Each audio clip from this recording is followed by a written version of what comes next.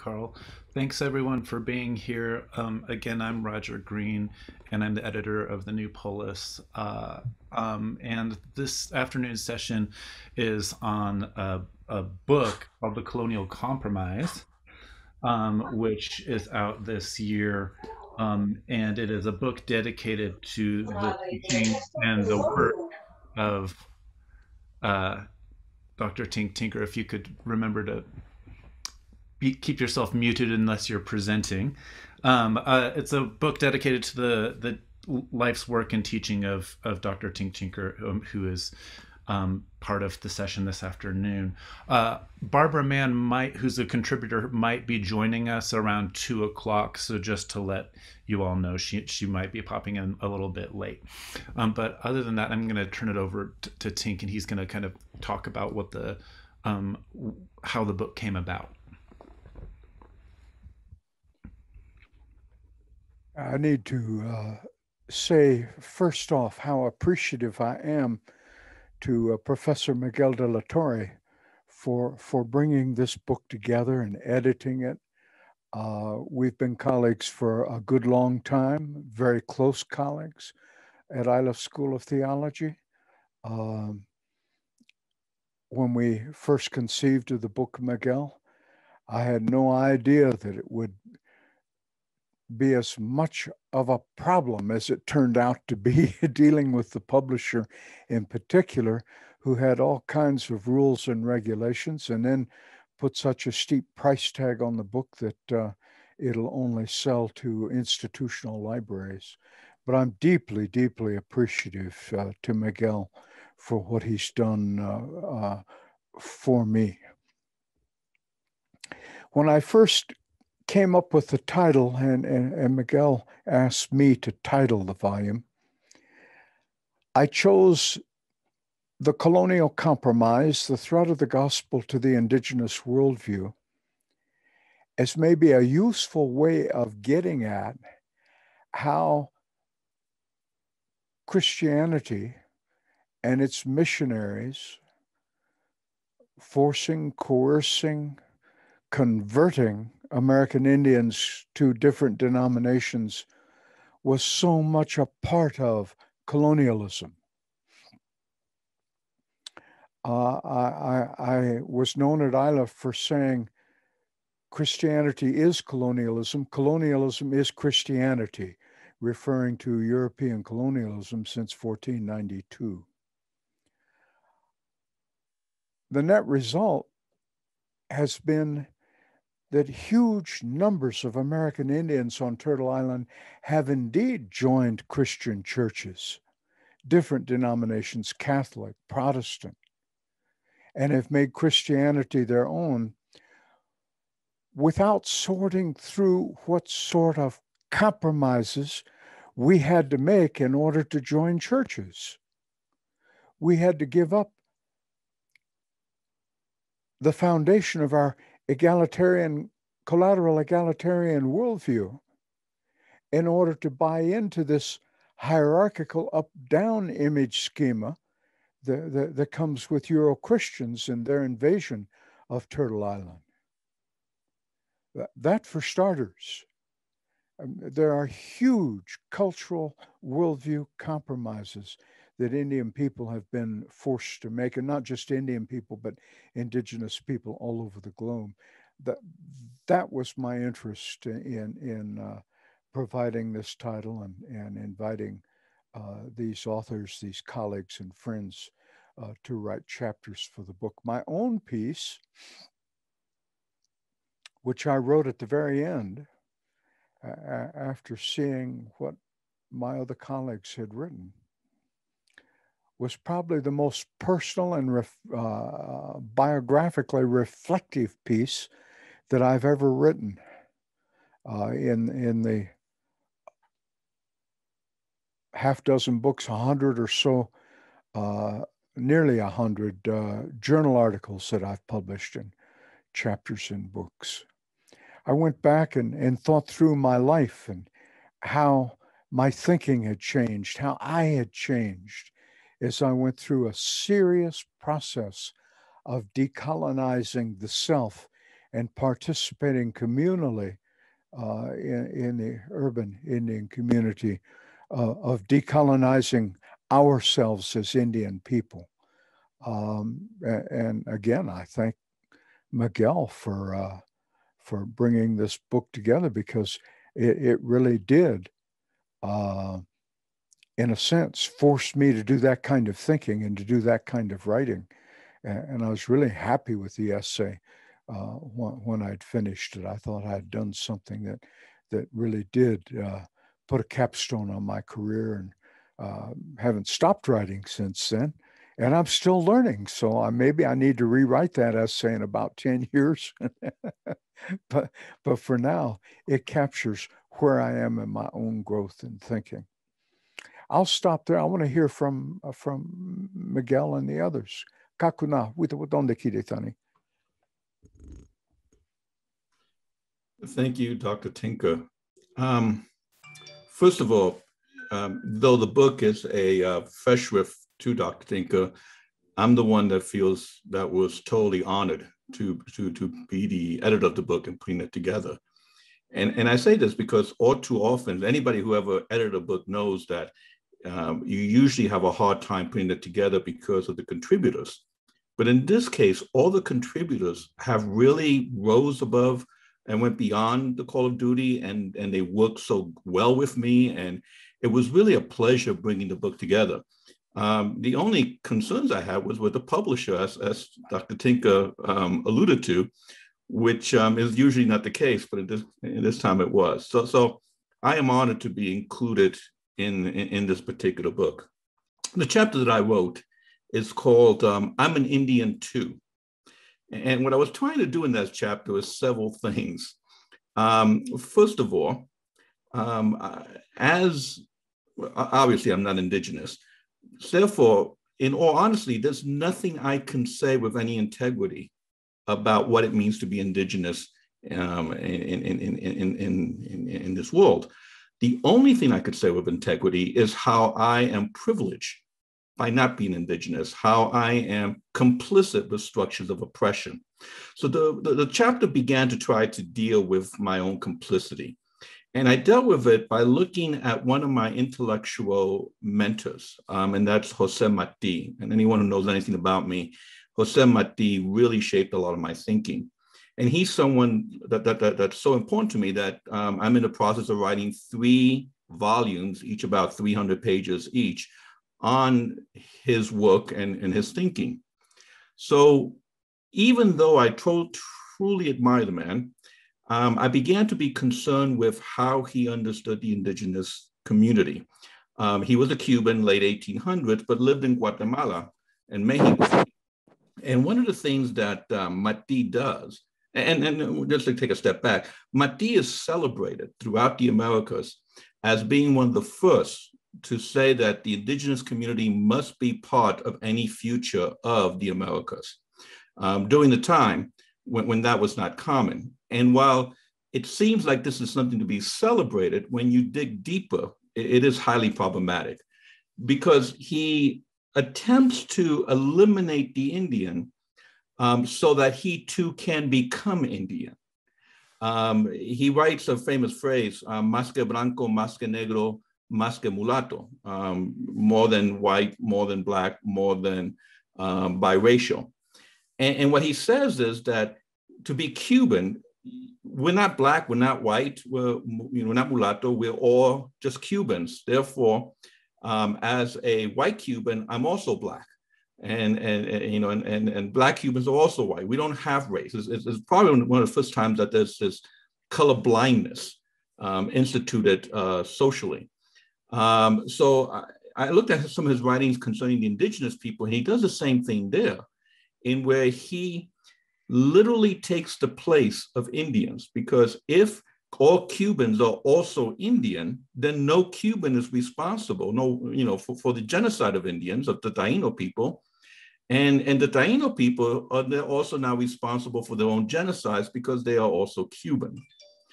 He goes so far in a doodle in one of his writings of literally putting his head on top of the body of an Indian.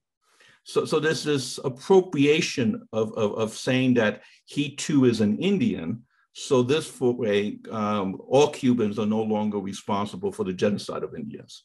And I found that argument very interesting because I believe, or I argue that it continues today, where you have people like even Fidel Castro, in certain instances, referring to himself as we Indians, first went ahead and fought against the colonizers when he was talking about the US as the new colonizers. Che Guevara is portrayed as the new Atue, one of the first indigenous people to fight the Spanish conquistadores. So the chapter really began to deal with someone who I've always admired, but began to show how his understanding of the indigenous people only reinforces this colonization of human minds, even while he is still being celebrated for being one of the most progressive individuals dealing with Indians. So that was the complexity of that chapter. And it was my original research, which is going to appear in a book that I'm just about finishing now, dealing with Matisse racism, sexism, and heterosexism. And I'll leave it at that and pass it on to one of the other contributors of the manuscript.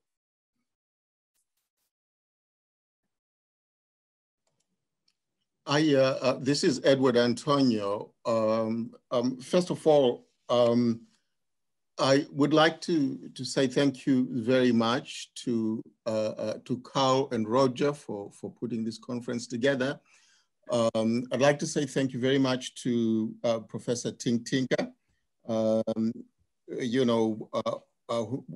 the person we honored in writing for this book. And I want to say thank you to Professor Miguel de la Torre for putting this book together. I was a little surprised when the book came out, Dr. de la Torre, because I didn't expect that my chapter would be the lead chapter. And that pleasantly took me off guard. I felt humbled. I felt kind of confused by it because I think you will not like to hear this. I felt as if I was the one who was being honored. I say that to acknowledge the close relationship I've had with Tink, with Dr. Tink over many years, over 30 years actually, from when we first met in Nairobi, in Kenya, at a conference.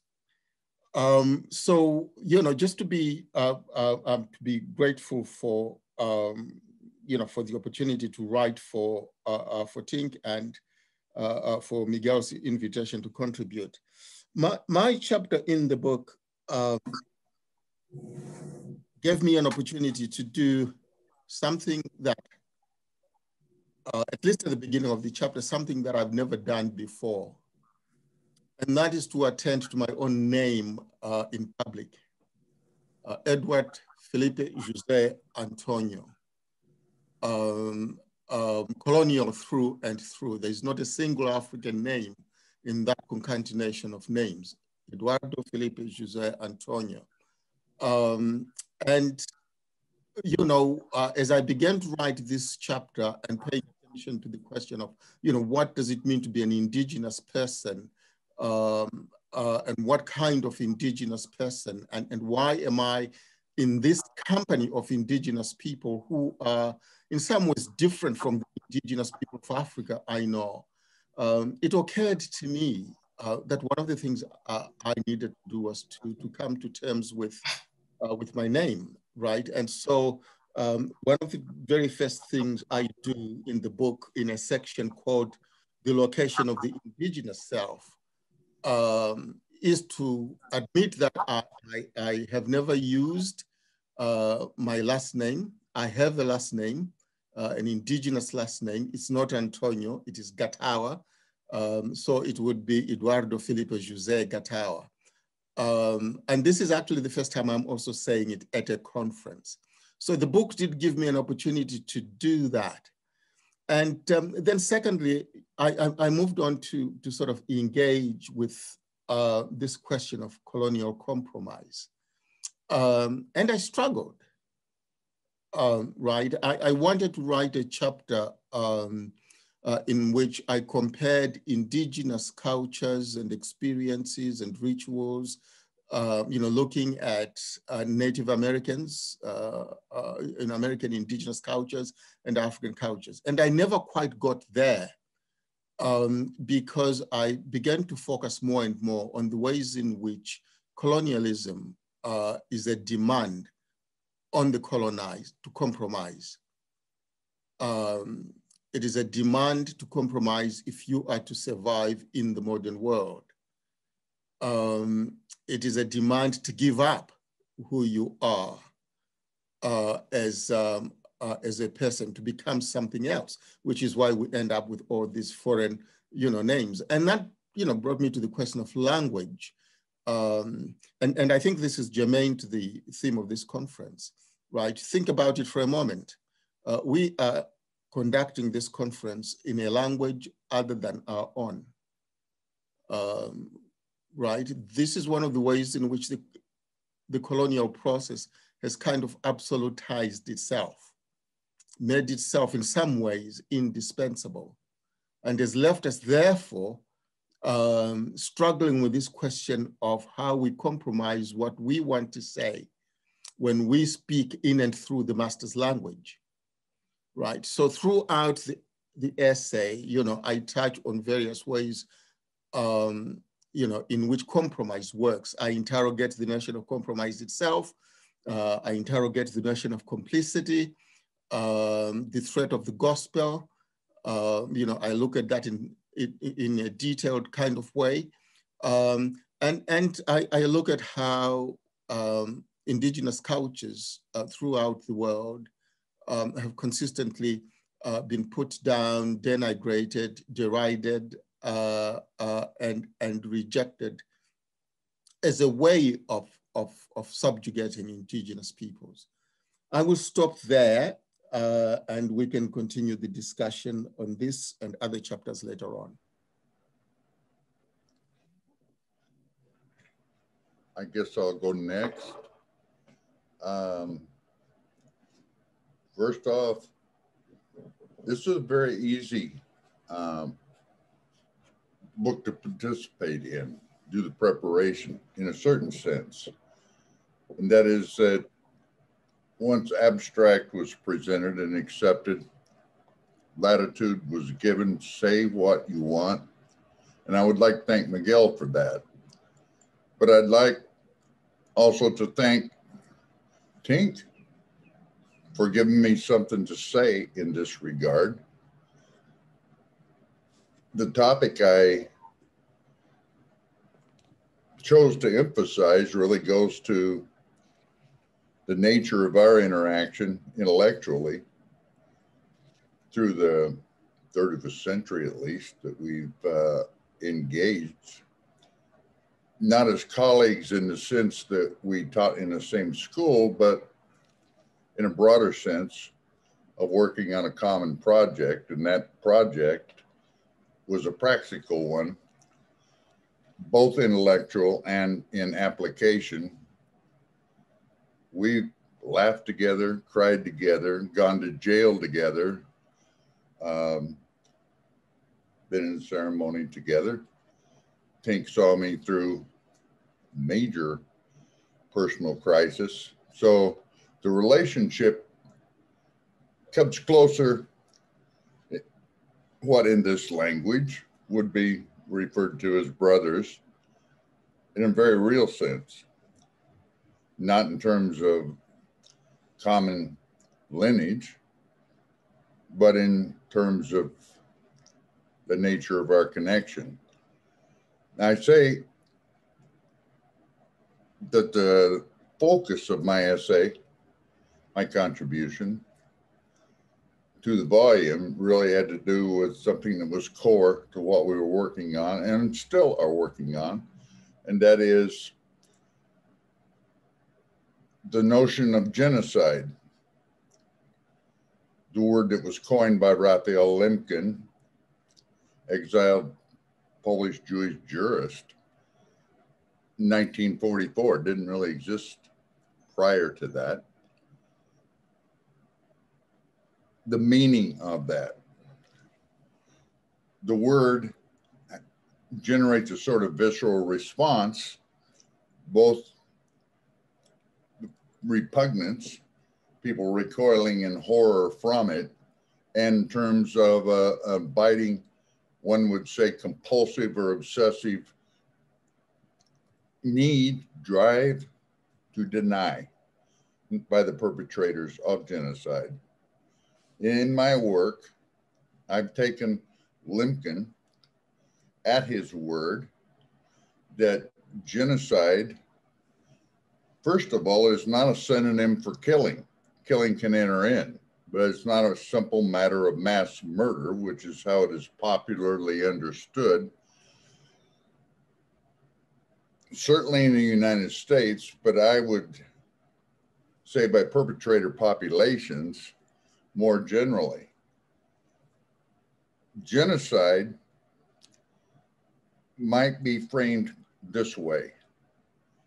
Any policy undertaken with the intent, expressed or not, to bring about the dissolution and ultimate disappearance of an identified or identifiable human group, culture, society, as such, is genocide.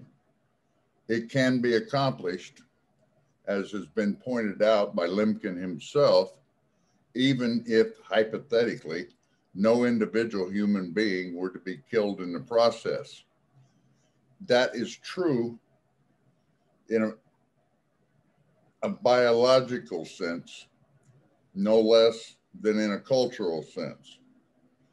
Biologically, all that would be required, and this is a mouthful, all that would be required would be to bring about cessation of reproduction within a group. This can be undertaken by compulsory sterilization, by compulsory abortion, by segregation of the sexes, and we find all three of those practiced. No, without killing a single human being, you would take the targeted group out of existence in a single generation. That is approximately a half century. Killing no one, physically disappeared. There's many nuances that are attached to that. But he pointed out that genocide, in the sense that we're discussing it here, has been perpetrated. The crime is ancient, although the term is new, is how he put it. Primarily through cultural means, the destruction of language, spiritual belief systems, continuity in terms of social organization, and so on, dispersal, ways which do not figure necessarily in terms of the biological eradication of the targeted group. You can still bring about their dissolution and disappearance as a human group, even though all of the individuals, hypothetically again, theoretically, might survive and reproduce biologically in the future as parts of other societies. This is the focus that Tink has had particularly important effect on. As for myself, I focused essentially on the physical, always mentioning the fact that killing, whether by direct means of extermination or what Lemkin referred to as slow death measures, the imposition of them, eradication of subsistence economy, deprivation of ability to obtain medical care, whether that's from the perpetrator society or traditionally and so on. Well, absent food, absent ability to treat disease, you have mass death. It can be imposed as a matter of policy by denial of healthcare, denial of proper nutrition, and so forth.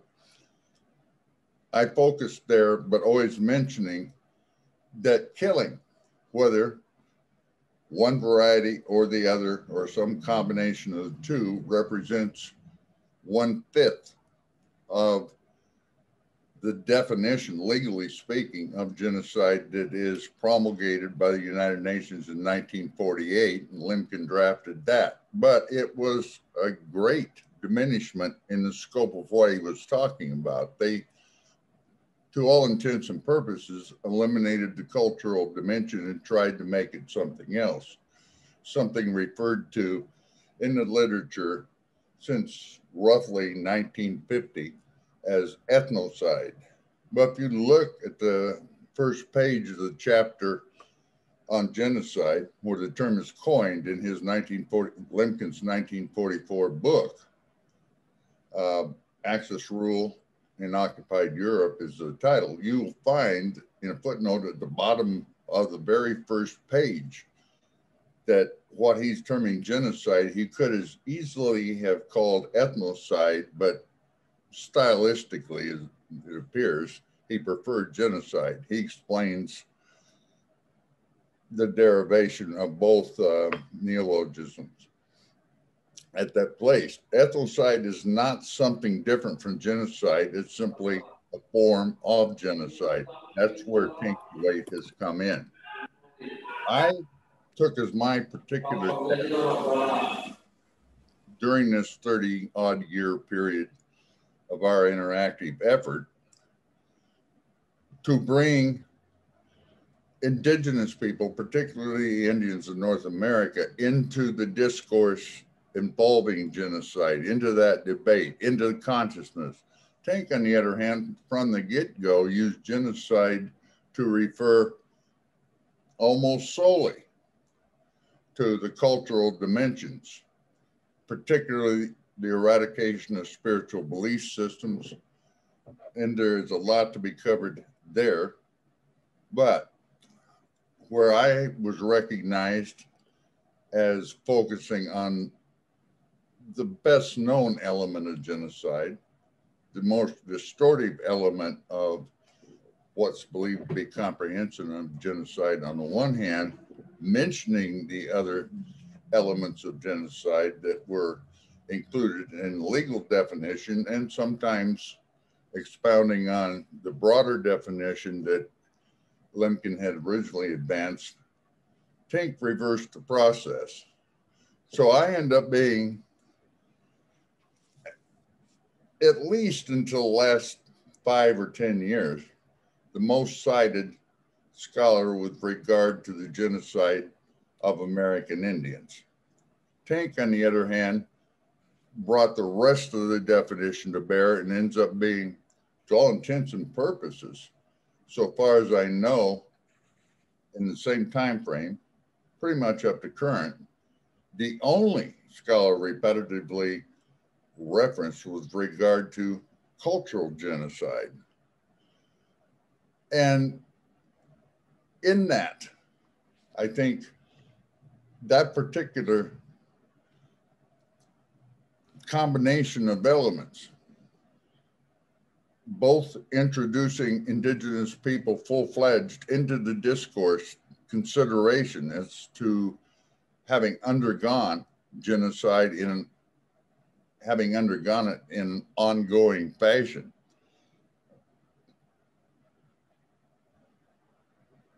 We arrive at a point where we understand that there can be no compromise. Sartre, in 1967, famously observed that colonialism is genocide. The point to make there is that you cannot compromise with genocide. Genocide in a framework or context of compromise simply consummates itself. So we are in a position where the colonial compromise is itself something to be rejected. Decolonization, for lack of a better term, is the only method of ending genocide, and decolonization requires a reconstitution, a resurgence, a reconstruction, if you will, of what's, by Tink's definition, indigenous worldview. That is not only to understand the world in ways contrary to the colonial tradition, but to apply that knowledge practically to organize societies, economies, and so forth in a way free from not simply one particular set of relations, but the whole context that gave rise to colonialism. It has to do with the attempted, and perhaps in some cases successful, epistemicide that has attended the colonizing process, reversing course to open up the future for a re-actualization of the indigenous world. I've already talked too long, so at that point, I'll simply stop and see where we end up in the Q&A.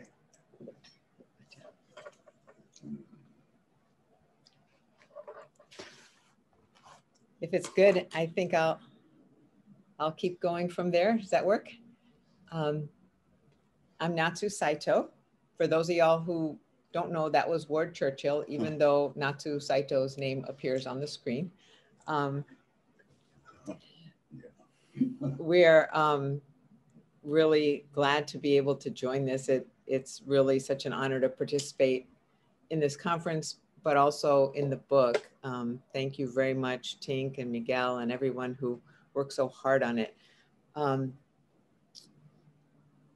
We are in the process of driving across the country, and at the moment we're in Mississippi on Chickasaw land, but just yesterday we were driving across Oklahoma. And so of course we had to think about you, Tink, and all of your people in Oklahoma as well. In thinking about what I wanted to address for this book, I was thinking about Tink's scholarship and the impact it had on me, and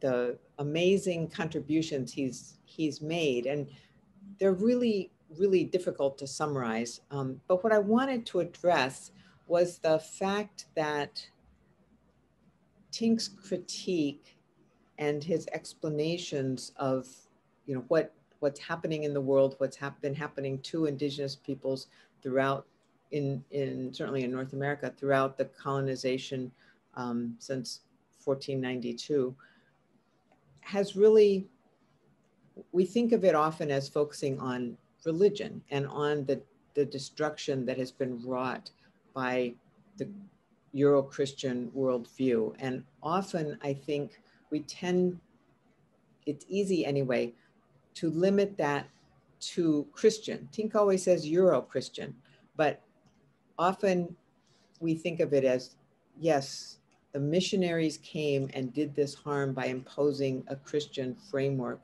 on various understandings of the world.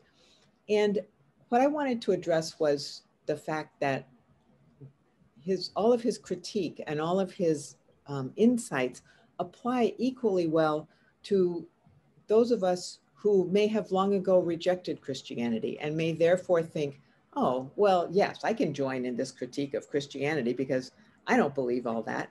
And yes, you know, Christianity has done horrible things through the centuries to indigenous peoples all over the world, and to be sort of self-righteous about it. And I wanted to emphasize that all of what he's saying also applies to what is often viewed as a secular Western worldview, so that his critique applies not just to religion, but to what we often think of as science or scientific truth. And of course, right there, we have this dichotomy that Western society puts, you know, between dividing religion and science, or as I put in my title of my chapter, faith and facts. And in the course of doing that, what I did was look at various pieces that Tink has written that I think have been particularly influential to me anyway, and to try to look at sort of some of the themes. And Tink, I hope that I didn't impose too much of my own perspective on this. I hope I hope this is reflective of what you actually said, but please feel free to challenge it. But what I saw was coming out of it was that there are colonial presumptions underlying both religion and science as understood in sort of this Western worldview that is dominant in our society now. And some of those presumptions have to do, some of them we've already mentioned today, but they have to do with organizing the world hierarchically, with the notion of dominion, of humans exercising control over nature, of individuation and atomization, of temporality versus spatiality, and of this whole notion of progress, that things are going in this unilinear direction and getting better and better. And that those presumptions come with both a religious and a secular worldview in colonial society. And working with those, I then saw that he articulates the choices that we're being forced to make within this framework, and that how they're choices that then reinforce the framework or the paradigm, regardless of which side of it you take. So, you know, we think that we're looking at both sides of the issue here, or all, you know, more than one side, more than one perspective, by having, say, discussions about, you know, is this scientific truth, or is this sort of faith-based perspectives. But in fact, by choosing one or the other, we are in fact reinforcing the paradigm that divides them and that has those presumptions built into them. And what Tink's work does really is help us think outside of this paradigm by identifying sort of structural distinctions between worldviews. And those I addressed in terms of distinctions between space and time, between the notion of progress or salvation and balance or harmony. A third one is the distinction between individuation or atomization and interrelatedness. And then a fourth is his emphasis on how we're not just related to all living things, and living is understood in the most encompassing possible way, but that it's specific. It's not just some kind of generic, oh, we're all related, but it's a very specific tie to specific relatives in the place where we are, and therefore to specific lands. And then finally, I think he identifies in his work ways that we can get beyond this, right? Move into a worldview that is not colonized and to a more liberatory perspective. And a couple of points along those lines that I thought were particularly significant has to do with, first of all, in addressing the problems that we see and that we know that Indigenous communities encounter all the time, that we have to go beyond characterizing them in terms of racism or and poverty, and therefore framing our solutions or limiting our solutions to those which involve sort of anti-racist perspectives and trying to address economic inequalities. We have to see the problem as colonization, and how colonization is something more than discrimination or dispossession. And therefore, of course, we have to start thinking in terms of what it would mean to decolonize. A part of that is his very clear assessment or articulation of how we have to think beyond states, and how we have to have a different understanding of sovereignty that isn't state-based and therefore isn't reliant on state formations to provide the solutions. And finally, he talks about decolonizing our thinking and our language. And that, of course, has been sort of the theme throughout all of these presentations. And something that I thought was particularly helpful in terms of that process of decolonizing our thinking and the way we frame issues is his emphasis on recognizing reciprocal dualities. And I'm really hoping Barbara Mann will be able to join us, because she certainly has written a great deal about reciprocal dualities, just as Tink has. But those are some of the things that I found most inspiring about his work, and really helpful in terms of framing and understanding of our current colonial realities, that certainly does address Christianity, but also isn't limited to what we often think of as a Christian worldview. Thanks.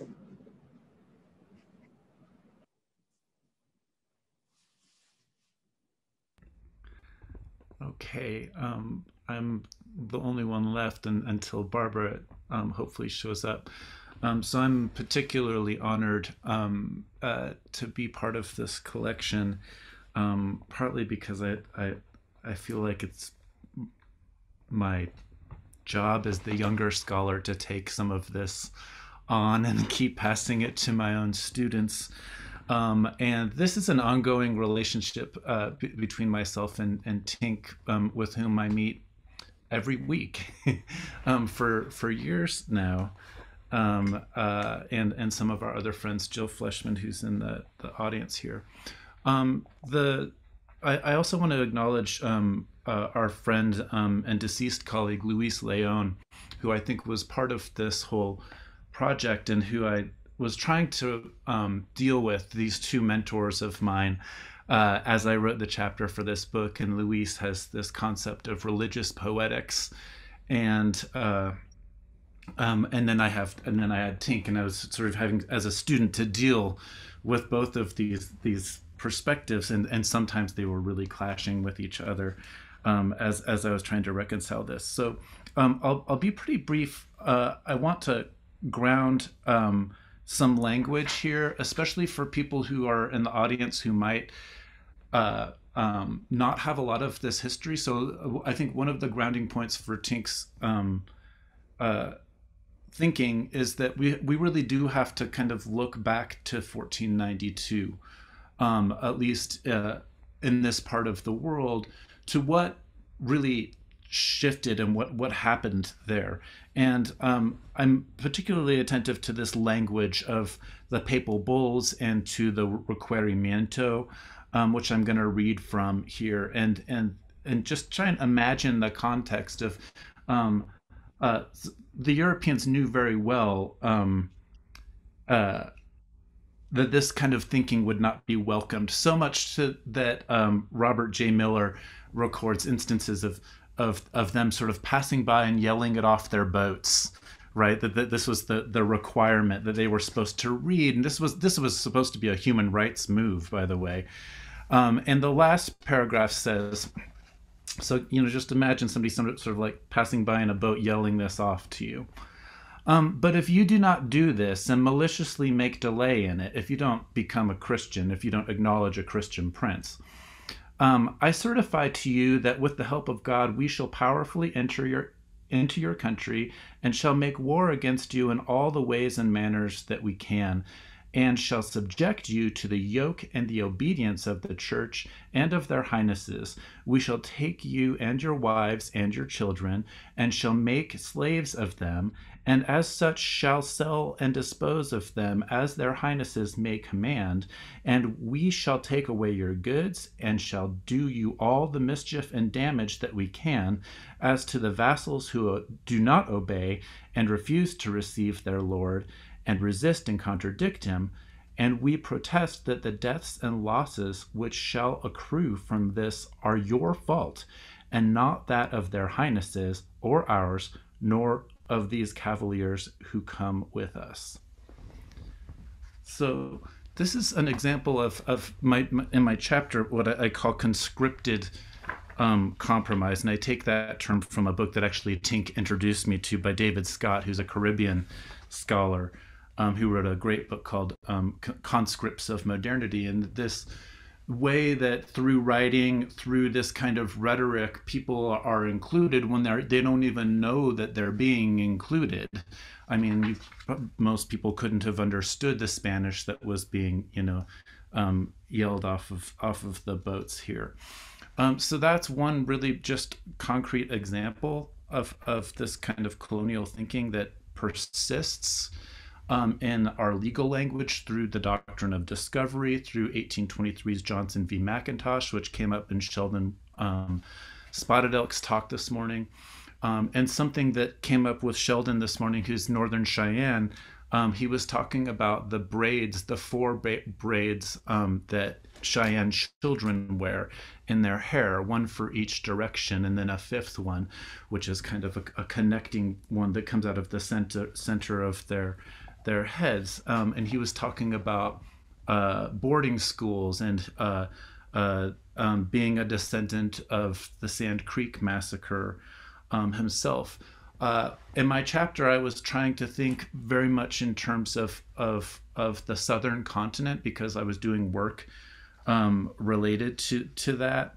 And if you just look at, like, I pulled up the Wikipedia entry on the so-called Inca Empire, and they say Inca Empire in Quechua, Tehuantinsuyu, and it literally means in four parts together.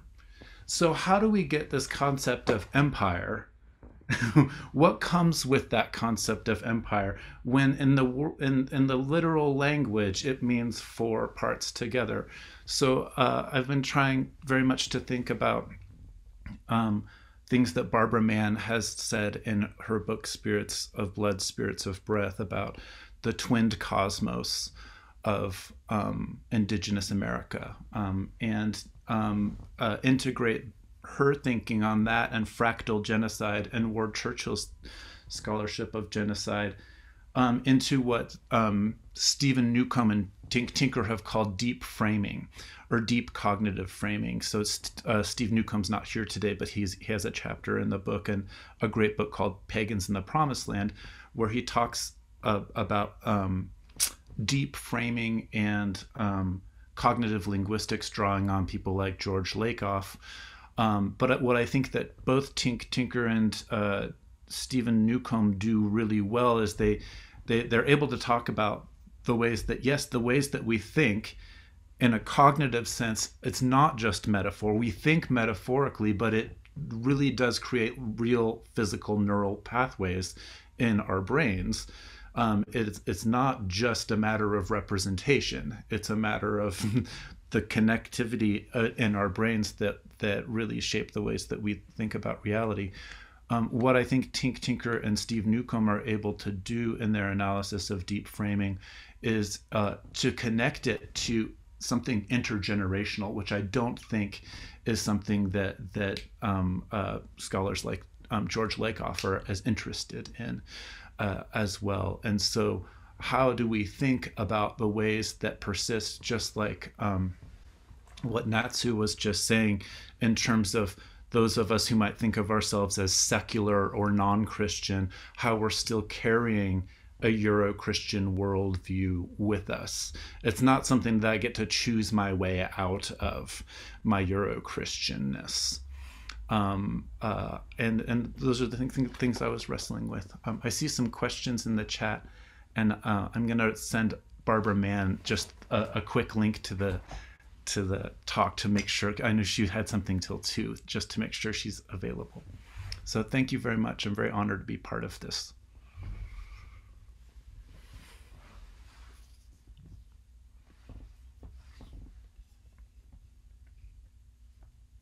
Tink, did you have any responses, maybe? Yeah, I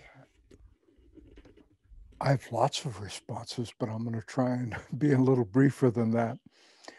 I want to pick up on what Natsu was saying, because far from wanting to correct any of what she says, I want to advance what she was saying. When I talk about Euro-Christians, I'm using that as a sociological signifier and not a religious signifier. So Euro-Christian is different from Christian, yet the two are thoroughly intertwined with one another. And I suppose the clearest way to see it is to read John Marshall's 1823, unanimous decision in Johnson v. McIntosh, where it's perfectly clear, where he gives the name to the doctrine of discovery, this papal bull of 1493, and clearly says that it is the Christianity, the religion of the European conquerors, who made their conquest moral, just, and legal. And it's not just the invention of religious language that gets imposed on Native people, but the invention of legal language, which is equally imposed. In fact, it's the legal invention that does more to secure the conquest of the continent and the theft of the land, the conversion of the land from land to property, the baptism of the land as Christian property. And to this day, we get snookered into believing that somehow all of this is useful language, so that we have a 1,001 Indian lawyers from Indian nations in Oklahoma alone who think that federal Indian law somehow is Indian. And of course, it's not Indian at all. It's colonizer language invented by the colonizer with one intention only, and that intention is to control the native peoples in order to make access to native lands more readily available to your Christian peoples. So that there's more to this than just the religion. But for me, talking about the colonial compromise in terms of the gospel and the coerced conversion of Indian peoples is a way of getting at that greater whole, getting at the way history is taught, getting at the American imaginary, which romanticizes the conquest as somehow a good and moral process, one that didn't involve violence unless Indian people resisted. What? You think I should not take your home? Well, then I have the right to kill you. Essentially, that's what the Spanish requerimiento said to Indian people in the Caribbean and then in Mexico and Central America. And it's what John Marshall is saying in Johnson v. McIntosh still 300 years later. That we have the right. And in fact, Marshall goes so far as to say it was a fair trade because in return for taking their land, we gave the Indians Christianity and civilization. That says it all in terms of colonization and the colonial compromise. And in fact, converting to Christianity meant essentially that American Indian people and other indigenous people around the world had a better chance of escaping sure death. So it was death or convert, much like the conversion of Irish Catholics during the British conquest to Protestantism in return for a bowl of soup. That's what we were up against. So it comes across in all academic disciplines. I mentioned history, but surely the invention of two disciplines says it all. Invented in the late 19th century, comparative religions and anthropology. That's where the university exercised its muscle, its colonizer might, in terms of being the official descriptor of all things indigenous, savage, and uncivilized. And they were quick to do that before Indian people or other indigenous people became too civilized, because they might become too much like us and we could no longer catalog the wild and uncivilized nature of their social wholes that we rightfully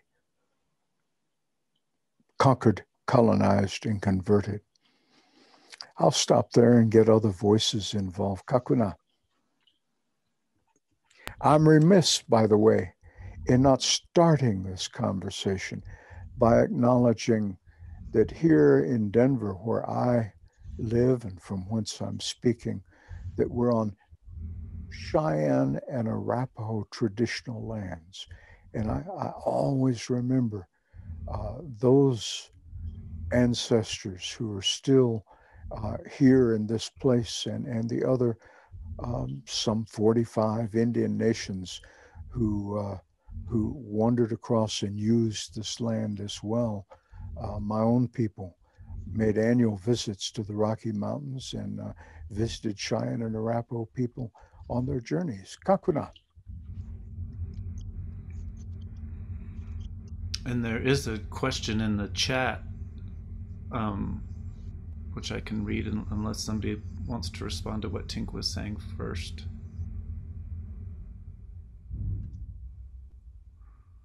Okay.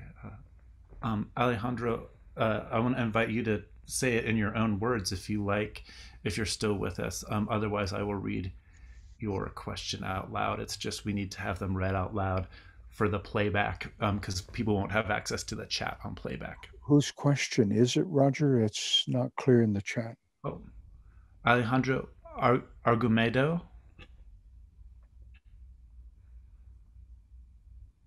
Not. Okay, I'll go ahead and read it out. The question is, Indigenous peoples' spirituality goes beyond humans, where the principles of reciprocity, balance, and relationality keep us as part of the whole Mother Earth and not outside it. How do you extend your concept of decoloniality to all of our relations?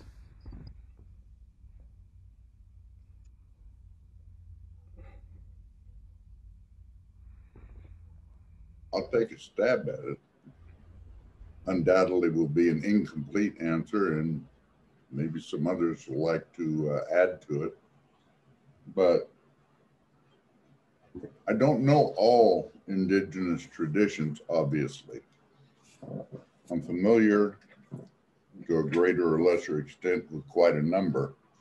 And one of the factors they have in common is treating the winged, the four-legged, those that crawl, those that swim, and the earth itself, the sky, the totality of what we inhabit as relatives. We are related to them, they to us, but they are also to each other.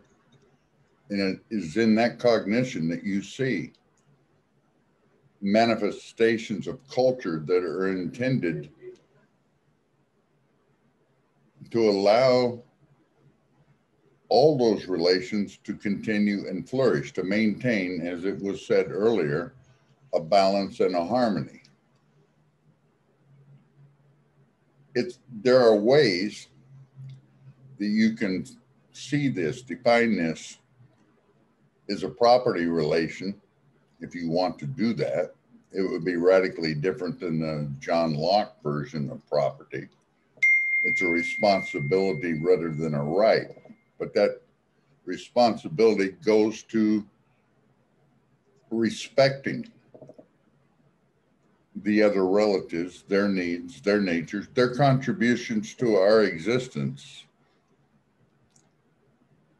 the whole.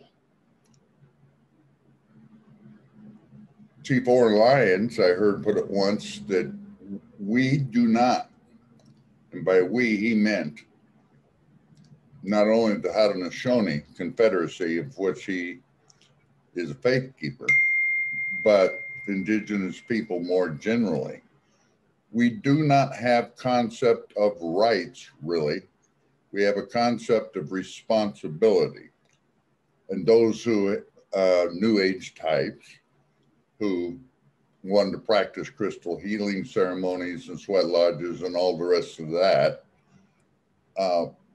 completely out of context. As you said, that responsibility is the one thing you're attempting to avoid by asserting your right to practice your version of our religion. And he used the word religion because what was at issue was not spirituality, was not the worldview, the understanding, the knowledge and practice of it. It was sort of a cultural tourism of a sort, and a presumption which attended to colonial mentality. I have the right to that which is yours because I want it. Decolonization would require the ability of what Oren, and I would think Tink would agree with this, I know I do, the exception to the rule, if you will. We have no concept of rights other than one, actually, which is the right to fulfill our responsibilities. And under the colonial order, under the white supremacist order, under the materialist Lockean property order of things, there is no way of fulfilling that responsibility. So decolonization would necessarily put an end to the eradication of the habitat of our other relatives, the earth itself, the contamination of the air, by virtue of making the priority not profit, not progress, but sustainability, continuity, balance, and all the rest of it. You look at it that way. In decolonization, decolonizing peoples, our nations, you decolonize all the relatives with whom we were able to maintain balance over millennia upon millennia. It's taken how long to totally destroy the sustainability of that which we'd occupied generation after generation after generation without destabilizing? I'll leave it right there. To me, it's sort of self-evident. If decolonization occurred, traditional values and ways of knowing and living were to be restored, not perfectly, but in principle, then all of the others would benefit accordingly, and all of the others would include the colonizers ultimately. So I'll stop there. Thank you.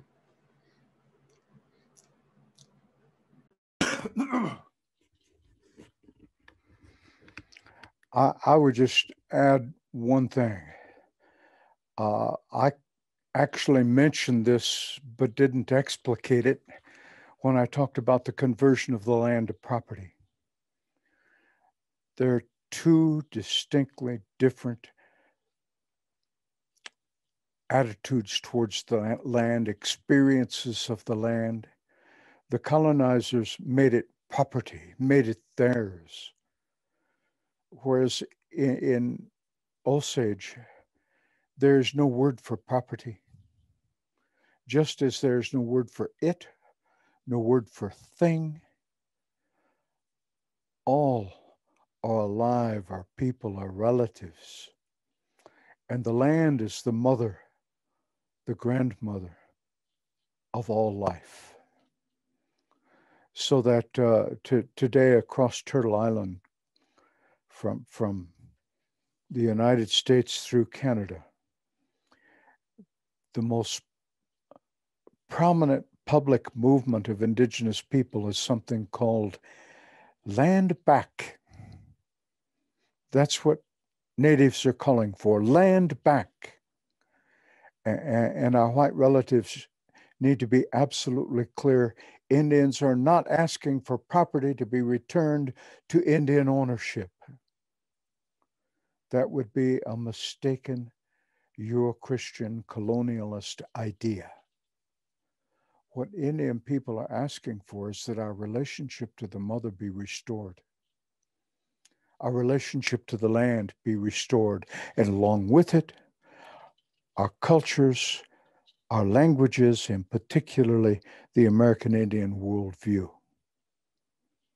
So yes, when we're talking about the colonial compromise, we're talking about having lost all of that.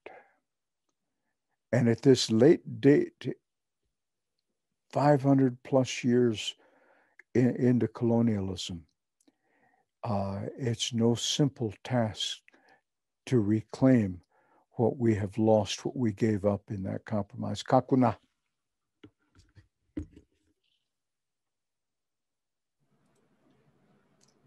I wanted to mention 2 points, just little side points, but things that have really struck me in this context. And one is that, as you just said, Tink, it wasn't property, and indigenous peoples aren't asking for property back. And I just think that such a difficult notion for those of us who are raised in this Euro-Christian environment to understand, is that we're not talking about a more equitable division of property. And this is really what distinguishes this indigenous worldview from a lot of what are considered progressive worldviews or socialist worldviews or whatever, which focus on, you know, making the division of property or access to property more equitable. And that's just not what we're talking about. And I love that emphasis you put on Johnson versus McIntosh, because you can see it so clearly, right? The land wasn't property when indigenous peoples were here, but, you know, without the colonizers. It only becomes property when white people claim it. And so just, you know, trying to wrap our heads around that notion of, you know, getting away from the propertization of everything is really significant. And then the other piece I've just been thinking about is I hope you would be willing to expand on this a little bit, Tink, but how you talk about, you know, in the Euro-Christian worldview, people, the newest relatives to be here are put at the top of the hierarchy, closest to God, and how in fact, in a more, you know, well, in an indigenous worldview that's rooted in reality, from my perspective, you know, it's our ancestors who are the rocks, who are the oldest, who are the wisest, and we're the newest, the most stupid ones, right? And we need to be learning from them rather than imposing on them. And that, you know, distinction has just always stuck with me so strongly. Oh. If I could, are we still on? Yep. Okay, if we could, point of clarification. When I said, I made mention of property,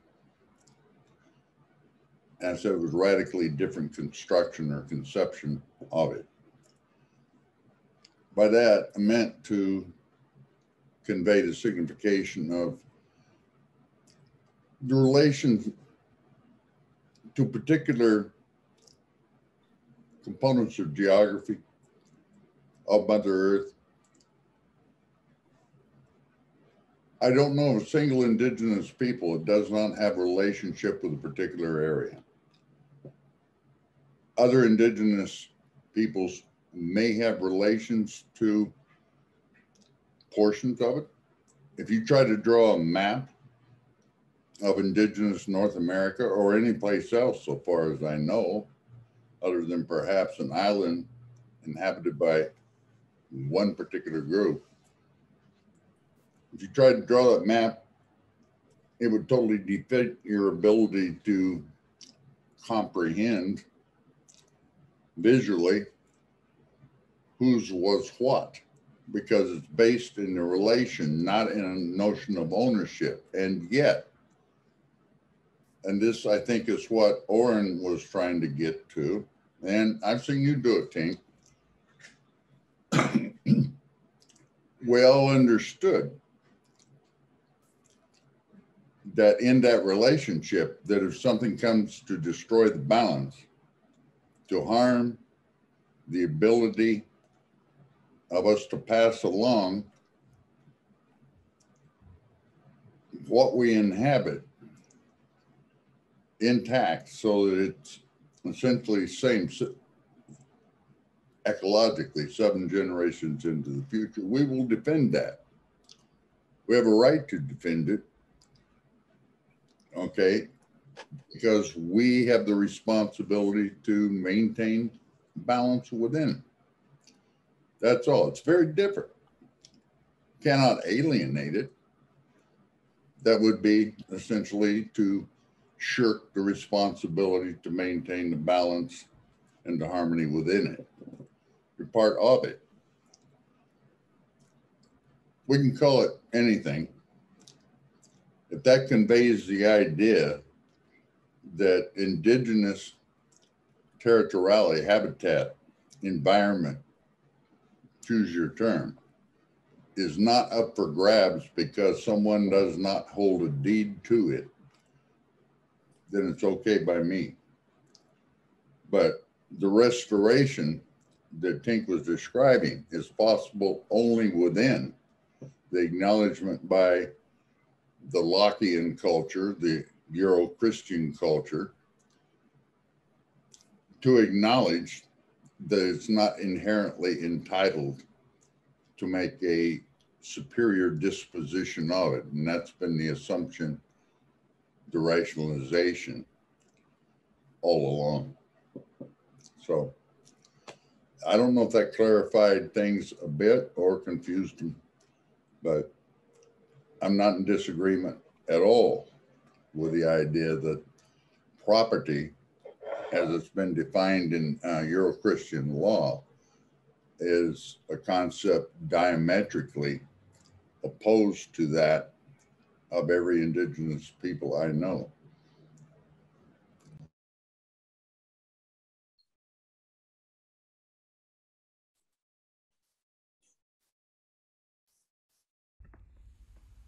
So just to be clear, if you feel like asking questions or contributing, feel free to write in the chat or let us know.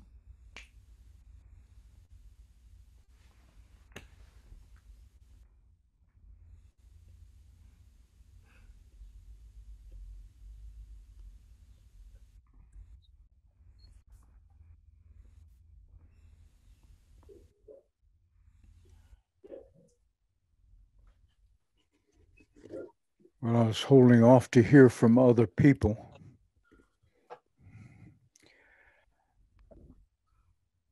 But given the venue of a Zoom conference, I'm less comfortable with silence than I would be if we were all together, because then the silence could be very productive, very useful. In the classroom, it's very powerful. You don't have to fill in the spaces with words. In a Zoom conference, it's a little more awkward to think that way. So I will say a little bit more about this business of property and interrelationship.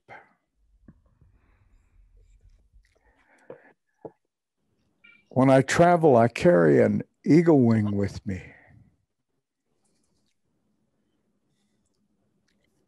I use it here too.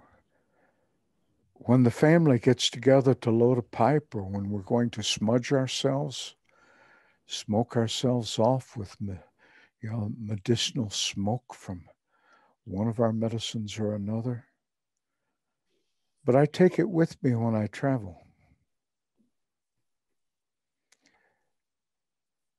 It's not my eagle wing. It is my relative who travels with me.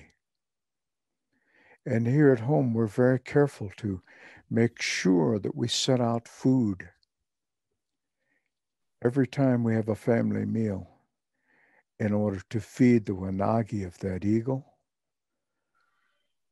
of my drums, of my pipe, of my staff, and the wanagi of all the ancestors that we call on to come and help our family maintain harmony and balance.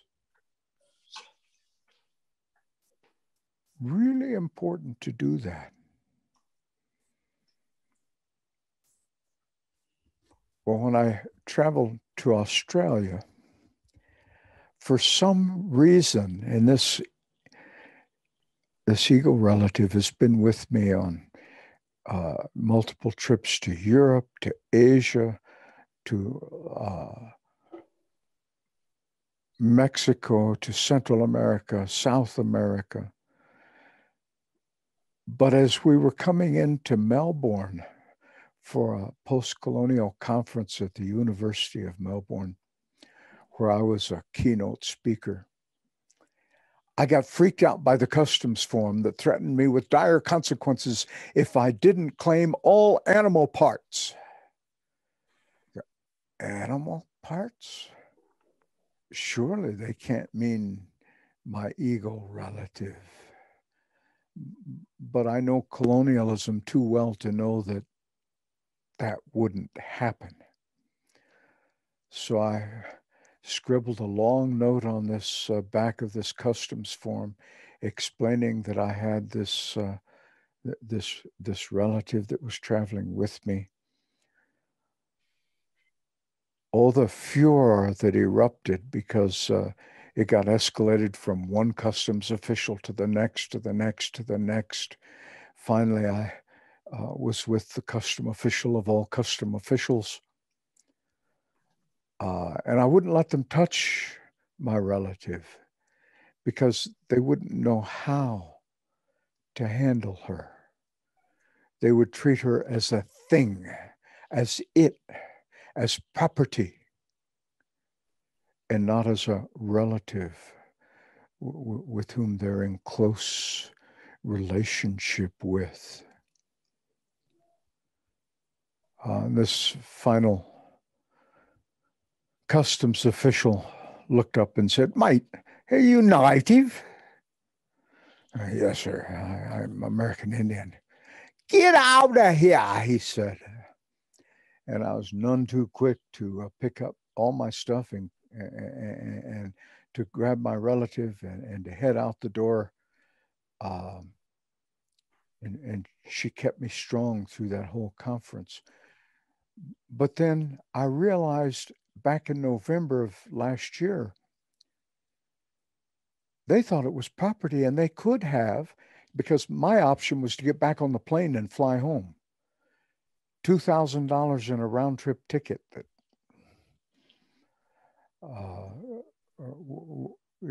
that who knows, the conference may have billed me for it. But I wasn't going to leave my relative at that counter. That was for sure. But then in November, I realized maybe that wasn't an option,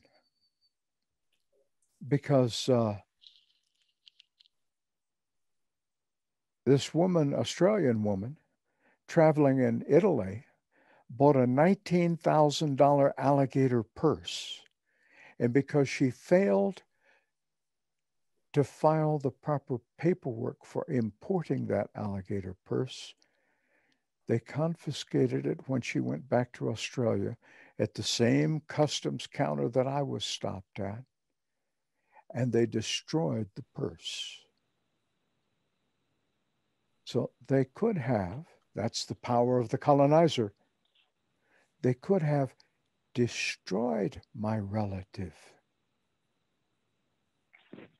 without much further ado. That to me is very, very scary, because I have a responsibility, as Ward was saying, towards this relative. She travels with me to that extent. From this colonial world, I am her protector, just as she is my protector when I take her out of her case and use her publicly. That's what our relationship is with all living things, with the trees and the mountains, the rivers, the stones, the animals and the birds, all living things. Those are all alive. So my daughter's had to teach. I've got a 12-year-old. She's had to teach her teachers ever since kindergarten that rocks are not inert. It's the most natural thing in the world for a teacher to teach the class the difference between living things and inert objects. And rock is an inert object. In Osage, we don't have a word for inert. We don't have a word for object, thing, because stones are our close relatives. That's enough. I want to hear from the rest of you, even those in the larger conference audience at this point, but also from authors who haven't spoken as much, from Roger, Miguel, Edward Antonio. Kakuna. Right, so can you hear me? Yes, I can. Right, so Zoom kind of kicked me out, and I'm on the phone right now. Tink, I just wanted to echo everything that you and Ward said about reciprocity and relationships to to everything around us. I come from a different kind of indigenous space. In Zimbabwe, I am a Shona, and I identify as zebra on my father's side, and on my mother's side, I identify as buffalo. That's how our system works, and we take those relationships, with the four-legged, the winged, and creatures that crawl and so on, very, very seriously. They're a part of us. Everything that you've said about stones, we believe to be true. Everything, that you've said about our relationships to the totality of the world, the so-called, cosmos or universe in European languages, right? We are a part of. So one of the remarkable things, Tink, and you and I have talked about this over the years, right, is the deep structures, in terms of similarity, in terms of thinking, among indigenous peoples who are in far-flung, places like the Americas and Africa, and so I want to say that because I think it does say something about what it means to be an indigenous person.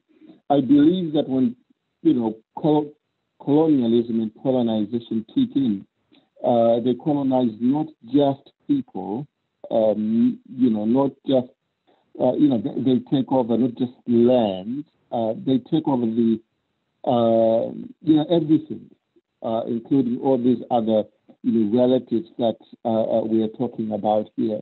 And for me, decolonization will be incomplete to the extent that it fails to include decolonizing, those relationships, because we now live in a space, we live in a world in which those relationships are commodified, they are colonized, they've become objects for buying and selling, right? We cage animals, we put them in zoos, and we slaughter them without paying attention to what would happen, for example, in my culture, the rituals that need to attend to, the killing and the eating of our relatives. So, all of this is to say that there are remarkable similarities here, which ought not to be discounted as we think about both the history of colonialism, but also the need to decolonize.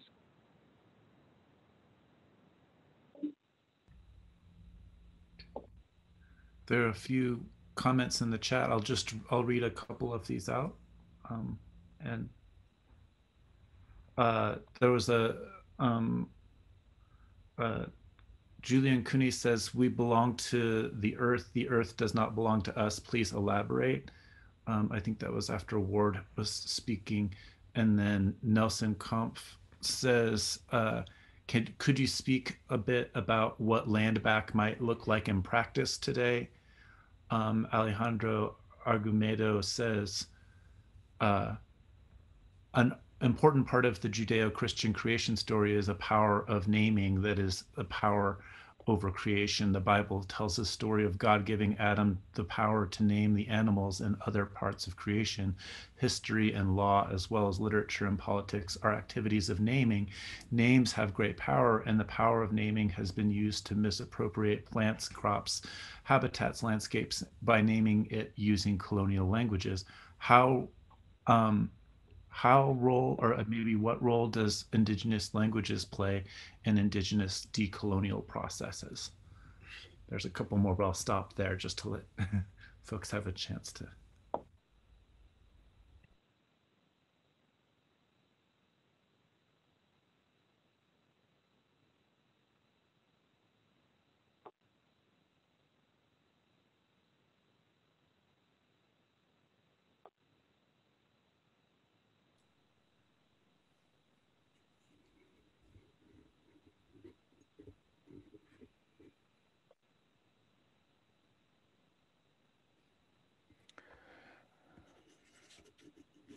Well, I will say something about this and then hope that a couple others will jump in too.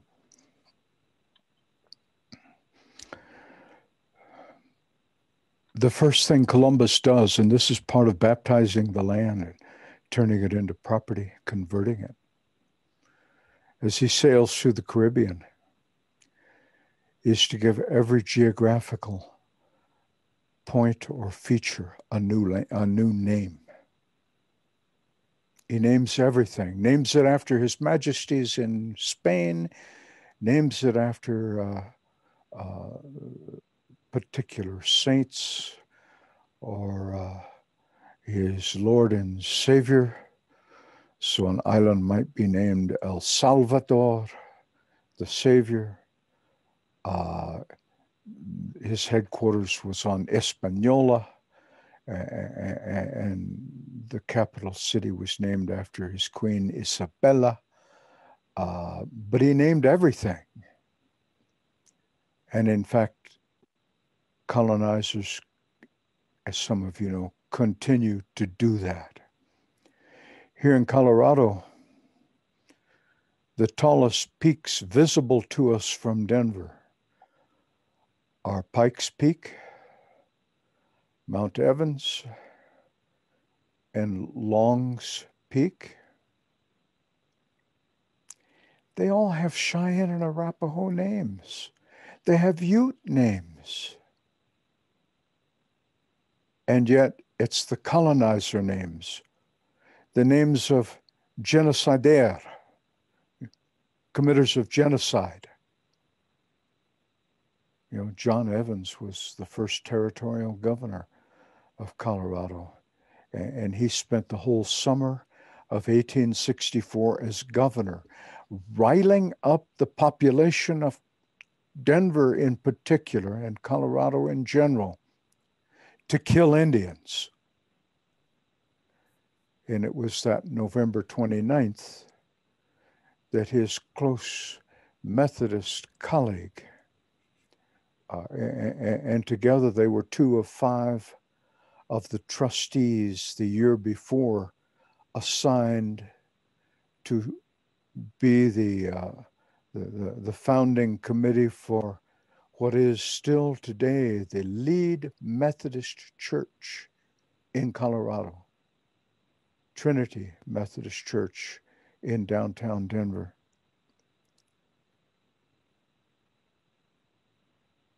That same fall, it was his colleague, the pastor, John Shivington, who resigned his church to assume the rank of colonel in the U.S. Army, who led his army units to attack a peaceful Cheyenne and Arapaho village at Sand Creek, who thought they had a treaty with the United States, who thought they were camped where the United States Army told them to camp. In fact, they were. That's how Shivington was able to find them, attacked them at dawn, and murdered several hundred old people, women, and children, because most of the fighting age men, had been given permission to leave the camp to go out and hunt buffalo in order to feed the people. That's John Evans' participation, immediate participation in the genocide of Indian people. And he actually brags about it 20 years later in an interview with a famous University of California historian in Berkeley, from Berkeley, saying it served a purpose because it made Colorado safe for Christian people, for Christian habitation. And it enabled you, by killing, it enables you to steal people's homes. Yeah, that process of renaming is beginning now because we've pressed the civil government here hard enough and long enough that they are now finally beginning to talk about recovering the native names for some of these places. In the meantime, we still have to drive on Evans Avenue or Downing Street, another genocide there. Eventually, we will rename all of those streets too, maybe not to give them Indian names, but at least to remove the names of genocide there, of committers of genocide. So I'm going to stop here. Looks like Miguel's ready to jump in. I was planning to jump in, my dear colleague, Tink, and bring up a point that I know both you and I disagree on, just to maybe spice things up a little bit. One of the questions asked deals with water, which is a good question. And I was thinking how I would answer that, based being that I wrote a book on water that came out last week. But before I do, for me to answer that question, I will have to embrace something that I know you disagree with. And that's the concept of napante, that in-between space that many Latinx find themselves in. So as a Caribbean boy, obviously, I'm a light-skinned Latino, but some of my ancestors from my mother's side are African, from the Yoruba people. So if I was to answer the question on water, I would go to the spirituality of my abuelas and talk about Ochun or Yemaya, Ochun being, of course, the goddess of the rivers and Yemaya of the ocean, two indigenous Yoruban deities that I still worship today. If you walk into my office, I have a statue of La Virgen de Cobre, which of course is a Catholic saint, but it's really Ochun, which I light a yellow candle to. So as you know, I find myself living in this napante, in this in-between space spiritually, in where I don't really belong in either tradition, but at the same time, both tradition has defined my very identity. But I know that you have a problem with that. So I thought, how would I then deal with this?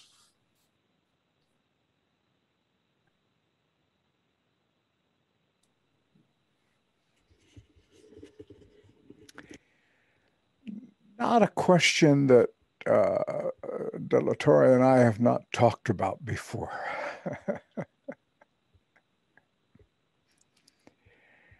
Yeah, in terms of the colonial compromise, I've argued with my Chicano friends particularly, where Napantla is a doctrinal issue, as it were, that you can't stand in that in-between space forever. You have to make a decision and live one worldview or the other. You can't stand torn between two separate worldviews. And I've argued that if you take Nepantla seriously, then you're actually living the colonizer worldview and clinging to some romantic attachment to your native past. And a lot of American Indians do exactly that. That's no longer Indian.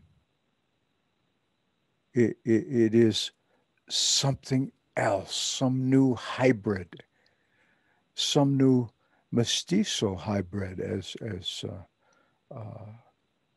you know, a lot of colonized people might call it. And I would argue that if we're serious about reclaiming indigeneity, we have to move away from that borderland, away from Nepantla, away from that hybridity, and reclaim, restructure, give rebirth to those traditions that made us independent and free people before the colonizer invaded our territory. I understand what Miguel is saying. I understand the sentiment, of course. I understand the sentiment of Ansaltua. But I don't think it's sustainable as a response to colonization. I think it ends up being a new affirmation of colonization. And at some point, we have to break that bondage. Kakuna, maybe that's enough. Maybe someone else wants to respond to Miguel as well.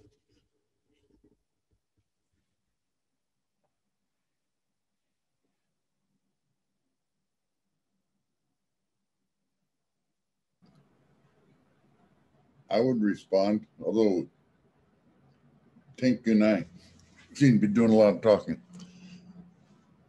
But I would respond only in this fashion, that circumstances vary.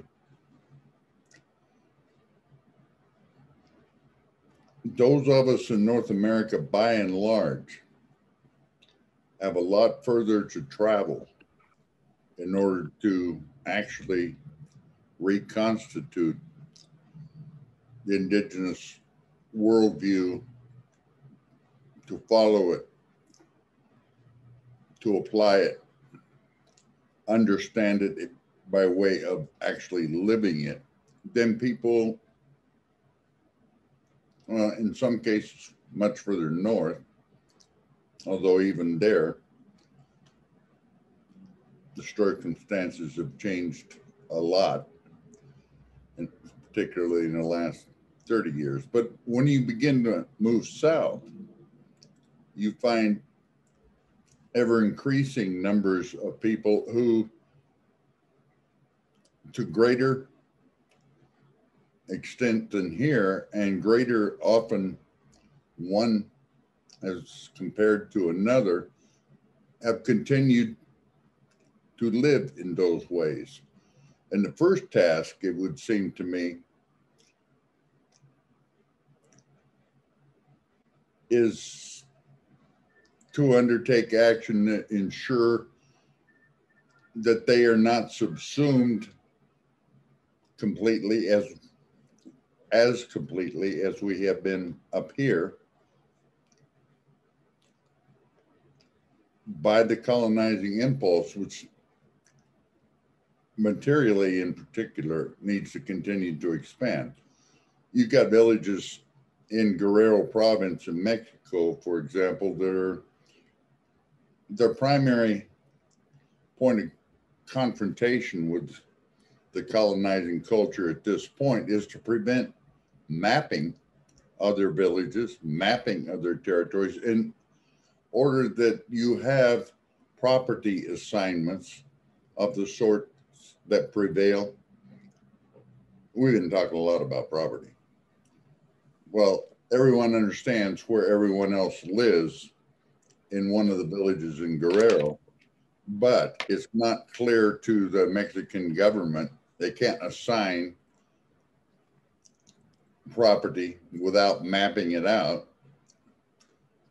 and allowing the government to assert greater degrees of control on an individuated basis and allow the DEA to conduct its operations and all the rest of what's at issue.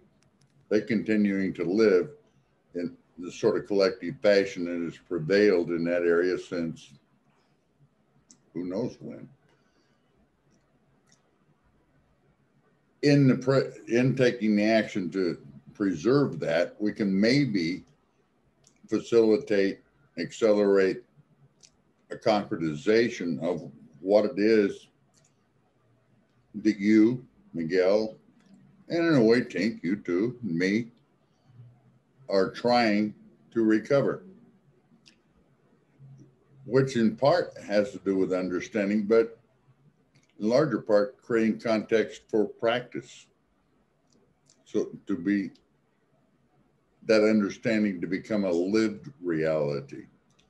And in a sense, it is much more concrete than is presently possible. That's the nature of the struggle, to increase the realm of possibility, but increasing the realm of possibility may well be to a significant extent contingent upon preserving it where it's not been eclipsed already. Does this follow for you?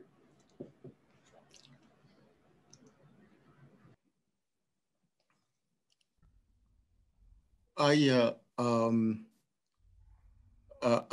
do think that the in-between space exists, that it is a product of colonialism. I also think that occupying the in-between space is a possibility insofar as it can be a strategy, deployed in a perpetual attempt to decolonize. I doubt that it could ever be a destination, a place of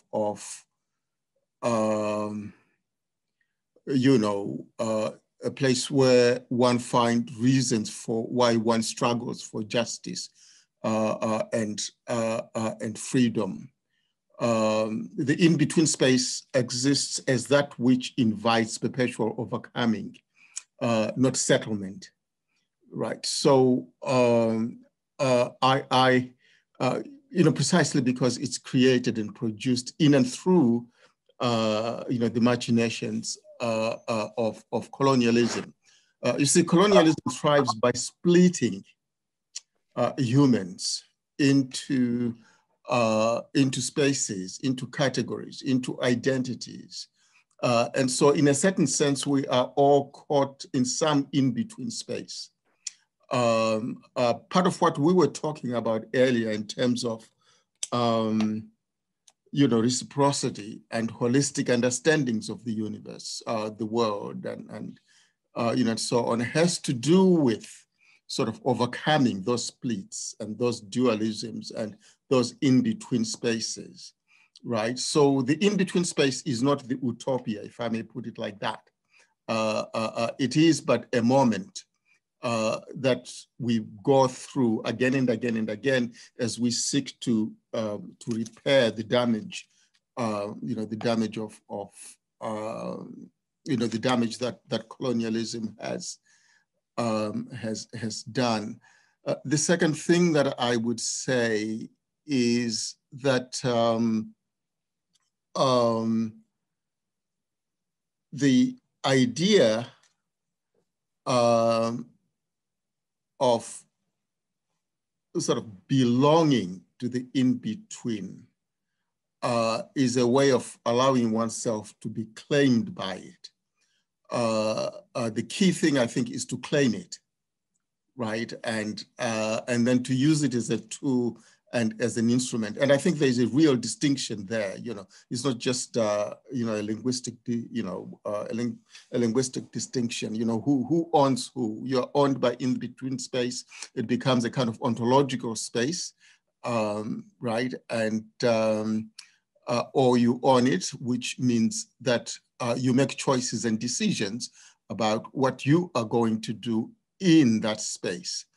So, those would be some thoughts that I would bring to the conversation about that space. I acknowledge it exists. I acknowledge that it's a product of colonialism. I don't believe that it is the final reason why one resists colonialism. Rather, it points to something beyond itself towards which,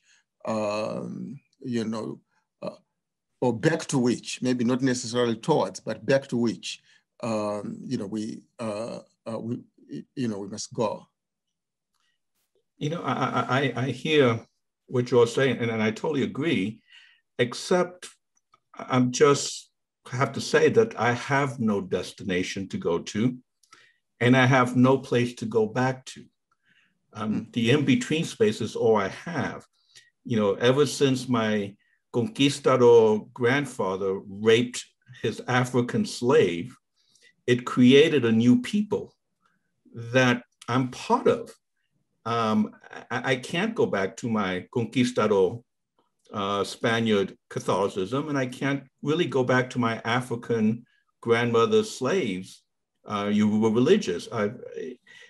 I'm just trying to say it's a little more complicated when you actually live in that space where both sides kind of reject you. And you do the best you can to live in that little contradiction. And it's a contradiction. It's a horrible contradiction, but then again, Miguel says that all of us live in contradictions, and I'm just being human, and that's part of my humanity. So I guess what I'm asking is, can it be that one of the consequences of colonialism, one of the negative consequences, one of the horrible consequence of colonialism is the creation of a new people that is not rooted anywhere. And I would argue that some of us from the Caribbean find ourselves in that space. So when you ask, the common joke in Cuba, when you ask, how many people are Catholic, they say about 80% of the island. And when you ask how many people follow the Santos, the Orishas, the answer is 100%. We've learned how to belong to different religious traditions or different spiritualities or different ways of being that are contradictory to each other, but yet we try to find harmony within ourselves.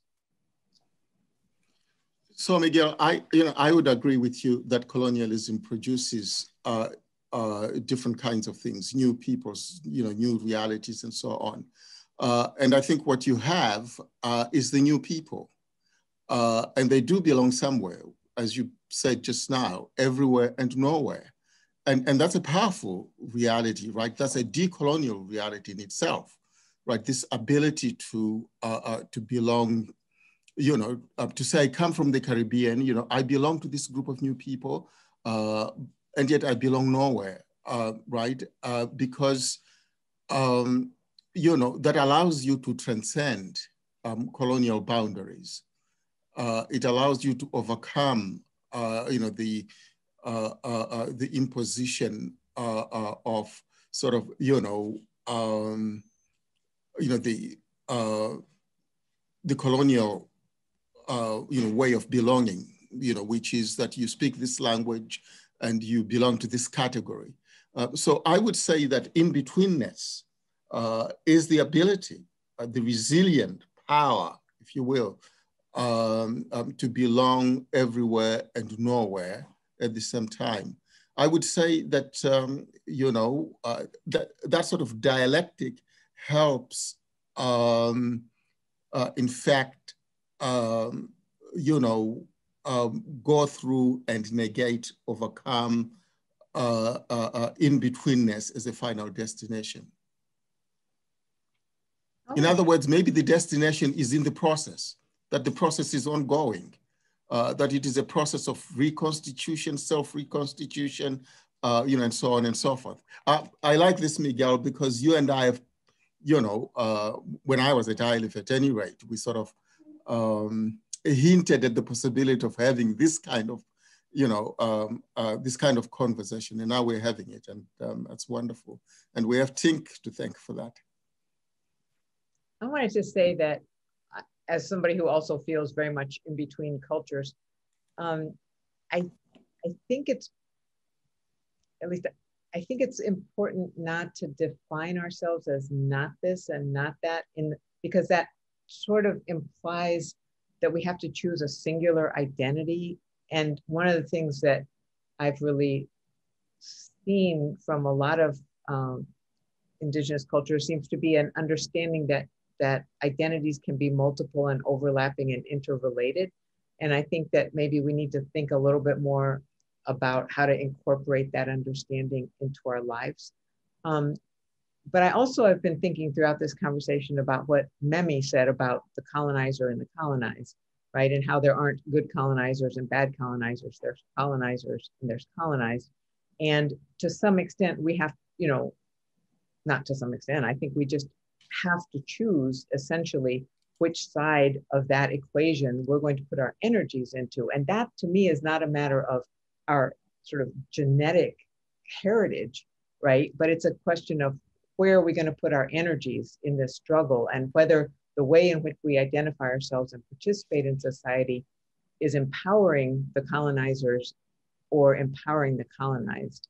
And to me, that, I don't know, those are just some thoughts, because that you raise great questions.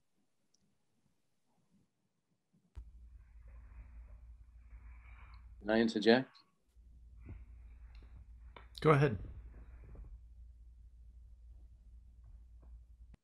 Ni hao. Yate. Thank you, panelists. I didn't mean to want to say anything, but my brother out there, Tink, and I go back a long way. And I want to thank you, and also for Ward and my sister there, Natsu. So, you know, I was just thinking, I'm reading this book right now. It's called Born a Crime. Anybody familiar with this? It's by Trevor Noah. Talk about decolonization right here. You know, when he was born in South Africa, he was classified as, you know, undefined, because he was both, his mother was African, she was Black, and his father was Swiss. But he talks about his mother. He grew up with his mother.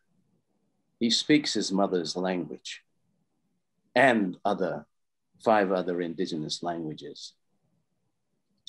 I think a lot of these contradictions are perpetuated through the academy,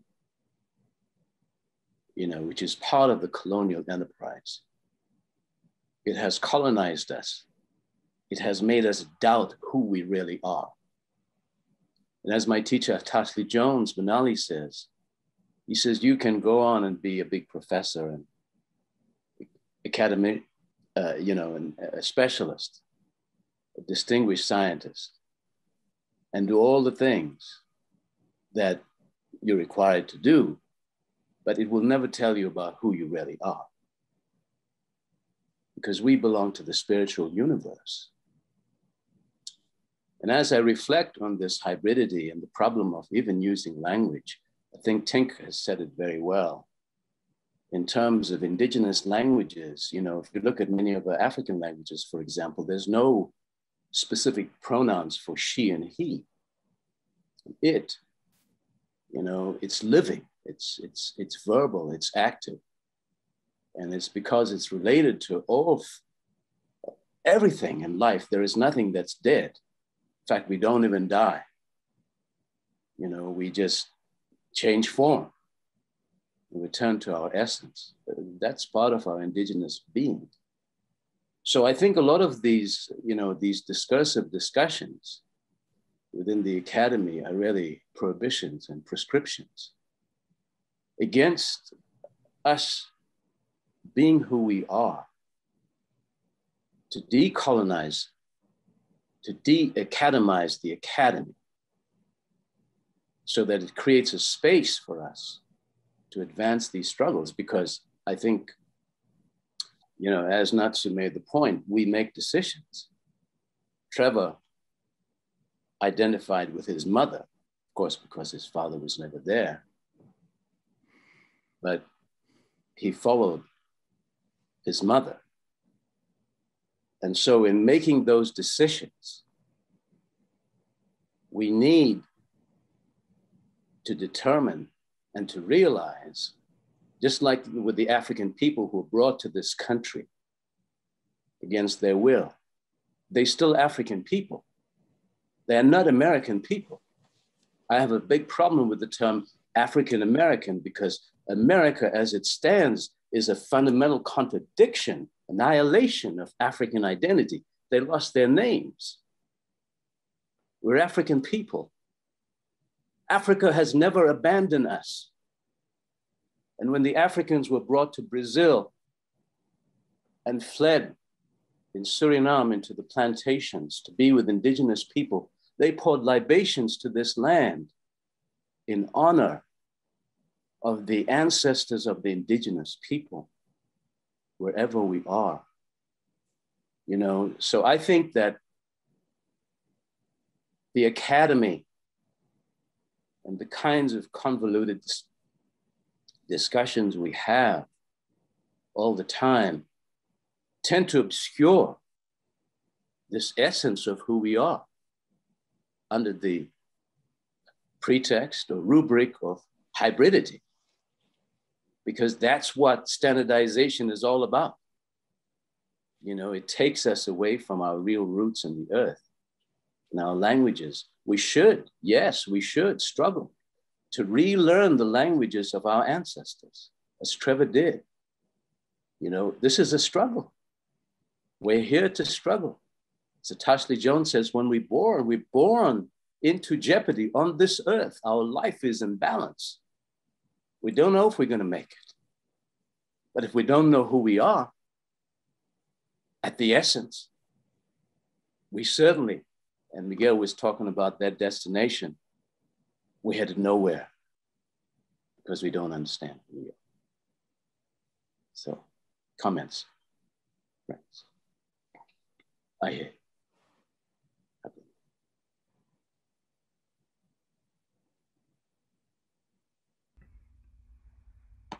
Excuse me, I hate to interrupt here, but we have another session starting pretty soon. So do we want to kind of wrap up here quickly?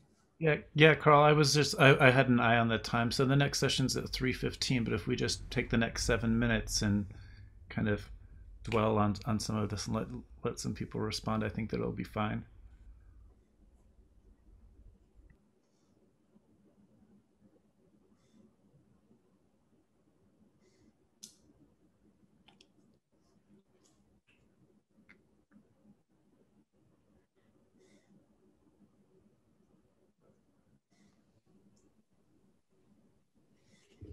Before we sign off, I just want to say Thank you to everyone. This has been a wonderful conversation.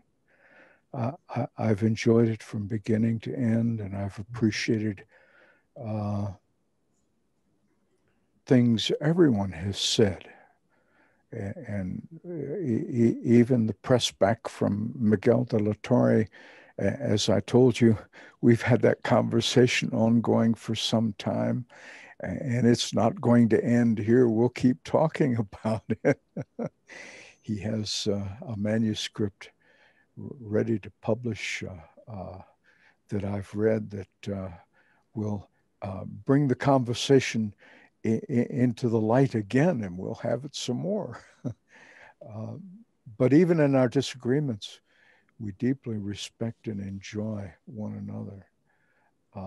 Great comments, Julian. I appreciate what you were saying from a different indigenous perspective as a South African. Ward and Natsu, Edward, what a treasure to have you for a few minutes electronically. And I look forward to the end of this pandemic when we can actually greet one another and be with one another. Miguel and I had coffee last week. We both are vaccinated, so we sat outside at our favorite coffee shop. Thank you all very much. I'm going to sign off and hear what anybody else has to say as a closing comment. Kakuna, wita wadonde kidetani. Thank you. Thank you all. Thank you. Thank you very much. Participating. I do want to thank all the contributors to the book for making this a reality. And I want to thank Tink, from whom I have learned so much. And I am a better scholar because I have had him both as a colleague and someone that I've read pretty much everything he's written and has been greatly influenced by it.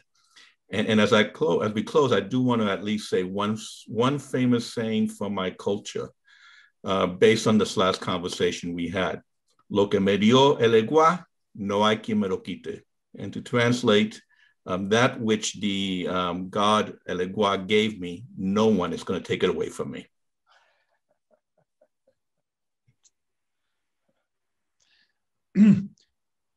I love, there's a quote here that Julian gave that I really want to be like the resounding banner of this conference, given who most of us are, and that is decolonization is deacclimatization.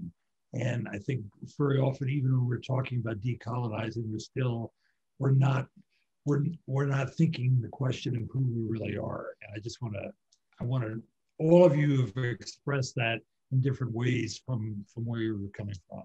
And I'm just so grateful.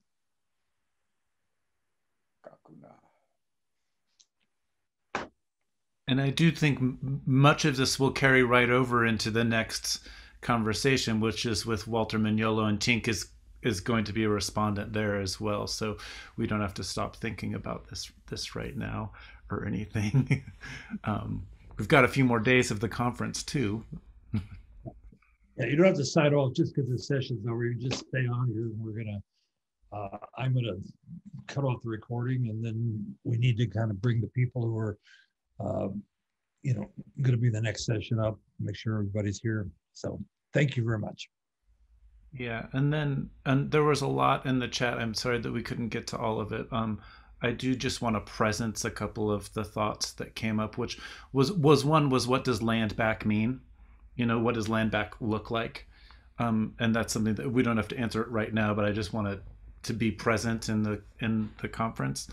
And then the question of what is common, and whether it's water or the common. Somebody brought up Silvia Federici, and so I've just putting that out into this space as we're thinking in the next few minutes, and moving into the next panel as well.